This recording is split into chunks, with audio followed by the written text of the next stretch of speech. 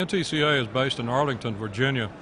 We're a organization of telephone cooperatives and telephone commercial companies. Right now we've got 570 telco member companies and 450 associate members.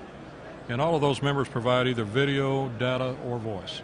A lot of people don't understand Universal Service Fund and what it is intended to do and how well it has worked.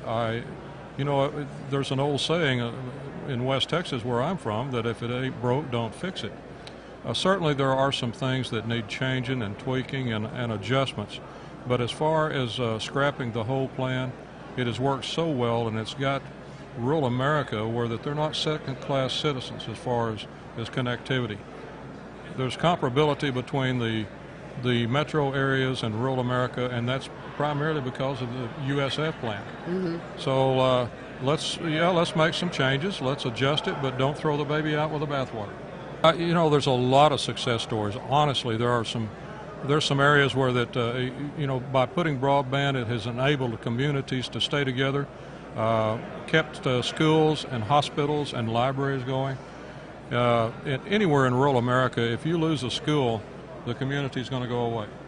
So connectivity for a school and hospitals, for the radiology, transfer of radiology, all of those kind of things, the rural companies have stepped up. I'll give you one for instance, just for 5-area telephone. And by the way, I'm from Muleshoe, Texas. Muleshoe, Texas. Oh, Muleshoe. And that's 385 miles to the west of here, little town of Muleshoe, Texas.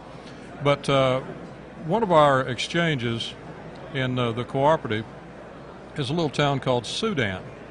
And I got a call from a gentleman one day in New York City. And he is a medical research analyst for a pharmaceutical company in New York. And he asked me if we had broadband capabilities in that town where he was questioning, which was Sudan. I said, yes, we do. Well, come to find out, his 92-year-old father lived there in Sudan, and he wanted to move there to take care of him, but he needed some broadband capabilities in order to continue his job with the pharmaceutical company in New York. So I said, absolutely, we can give you 6 meg right now, you know, more if you need it. So he contacted me a couple of weeks later, and he says, I'm going to move. He said, if I turn the service order in, how soon can I have that service?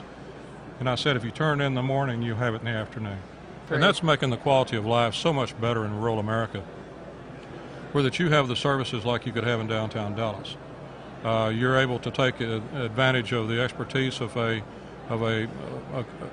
physician in some of the larger hospitals in Dallas or Houston or San Antonio or Austin, and have that capability in the smaller locations, of course, is something very important. And there's a double-edged sword to that, and also in addition to providing additional services for the existing people, now we become attractive for people that are wanting to move out into the country and have the country way of life, but then have that connectivity with the bigger operations like they're used to in the larger cities.